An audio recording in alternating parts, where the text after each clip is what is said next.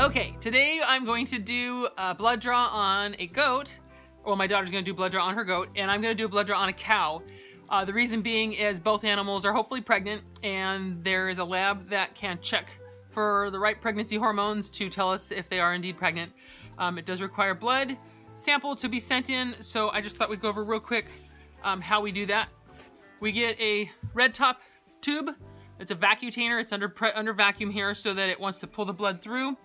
You have to have a special needle that is double-sided and a hub. This is the way we do it. You can also just use a syringe and draw the blood out, but I find this easier.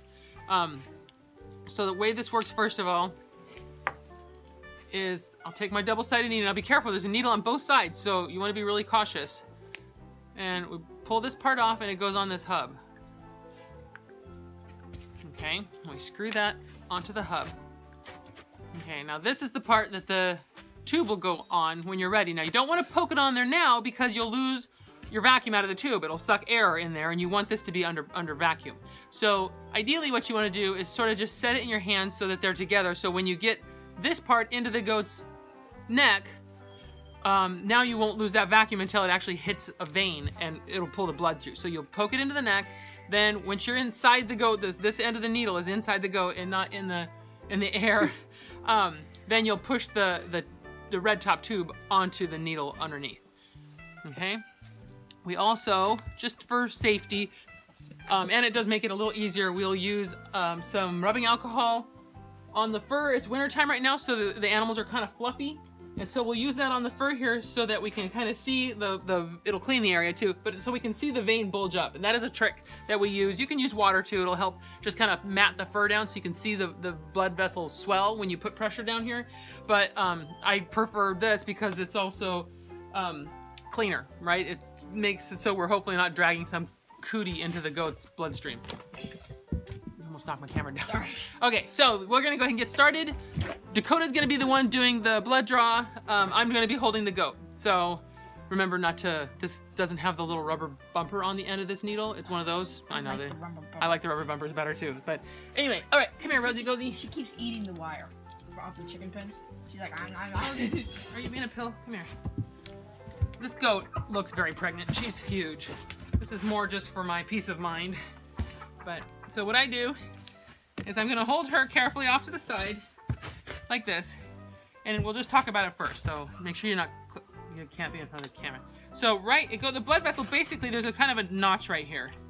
So this is the goat's trachea, right? And underneath that is her esophagus where she swallows.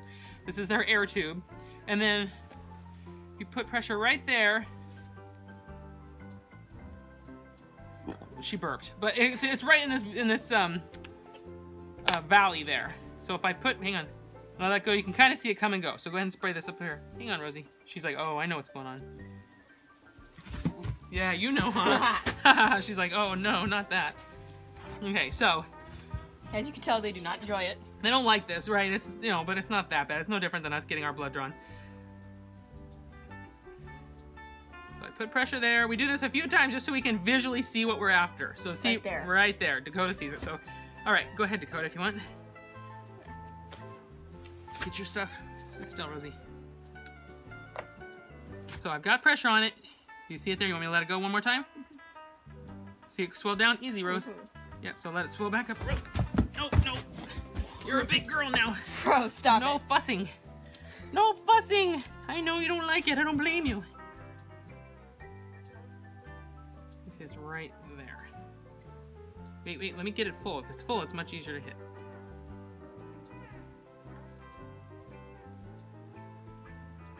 Oh, it's coming out. Okay, there you go. Go ahead and put it in there. That's the problem with the ones that don't have the rubber stoppers. Yeah, I forgot about that. Stay still. It's okay, scoot Rosie. back, your hair's in the way. So see, she got it. It's filling up. We let it. It's okay, Rosie. Go ahead. It's tough. Take it off.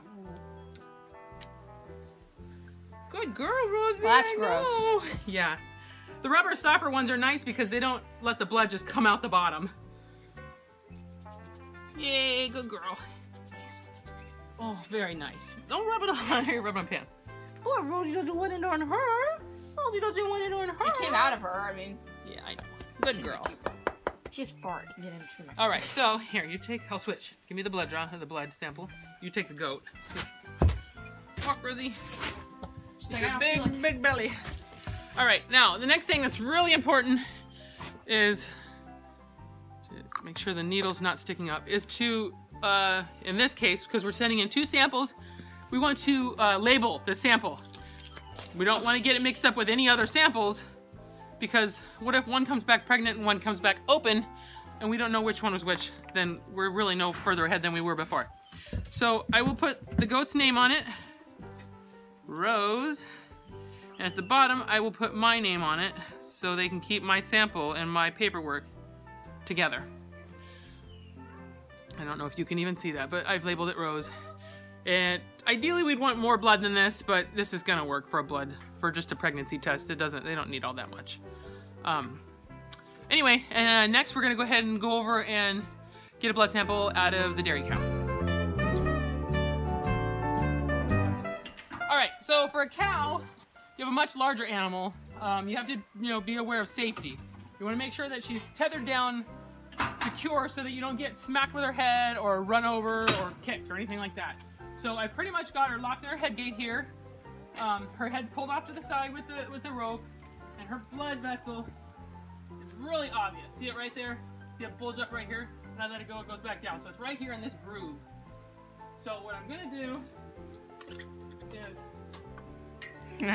She's like, no. Yeah, right in her feeders. All right, so here we go.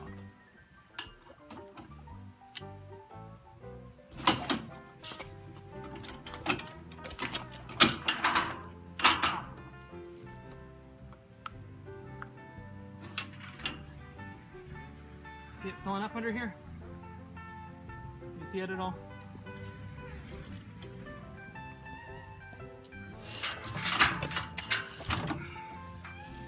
Good girl, sorry. I'm sorry, pretty girl.